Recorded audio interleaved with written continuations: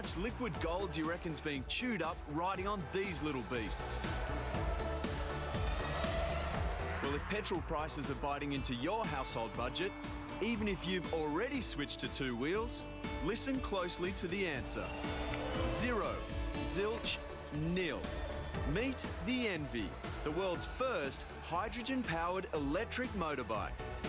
You've already seen a hydrogen-fueled combustion engine in the 12-cylinder BMW Hydro, and Hayden showed you the battery-powered Gin bike. Normally on a motorcycle, you give it a bit of a blat and it'd make a noise. Well, this one... The difference with this bike is that it's the first time one has been built from the ground up, using hydrogen as the only fuel source. The bike is the brainchild of Andy Eggleston. So, Andy, take me through it. OK, well, it's the easiest bike to ride. All we're going to do is start it up. It's an electrically powered bike, so there's no engine braking. You twist the throttle to go. When you want to slow down or stop, make sure you use the brakes. I'll definitely use the brakes. Let's get it off the stand. I'll put my helmet on and we'll fire it up. Let's go. She's running. That's it. All right.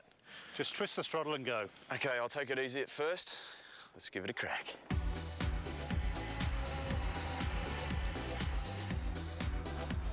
The bike is surprisingly nippy. And if you're wondering, Envy stands for emission-neutral vehicle. It's slick, sexy, and a lot of fun. The key to the Envy is the fully integrated fuel cell generator, providing power on demand. The cell converts the electrochemical reaction between hydrogen and oxygen into electricity, and the only byproduct is water. The Envy generates about 8 horsepower, or 6 kilowatts. It'll easily reach a city-respectable speed of 80 kilometres an hour, around 50 miles an hour. This bike's really easy to ride. It doesn't quite have the performance of a superbike, but one thing it does have is great acceleration.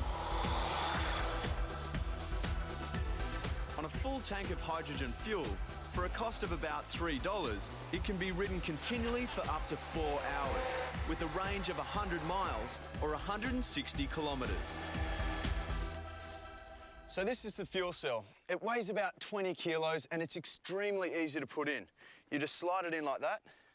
It clips into the socket, just like that. Pull this clip down, push the fuel cell in, seat comes down, easy as that. Fairing back down, there you go. One drawback is finding somewhere to refuel.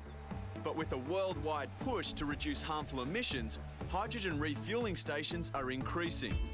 California is leading the charge, with about 30 already built or under construction. Apart from the fuel, the rest of the bike is impressive too. The light frame is made from hollow-cast aircraft-grade aluminium. And there's good ground clearance and suspension, making it perfect off-road. This is almost your dream, your baby, isn't it?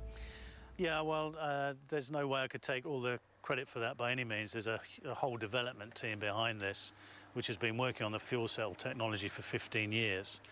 And the passion is shared by the whole team.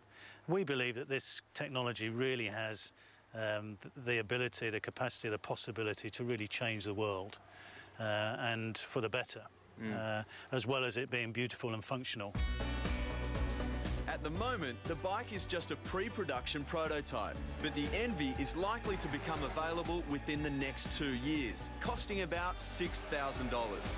It's hard to imagine future vehicles without thinking about fuel consumption.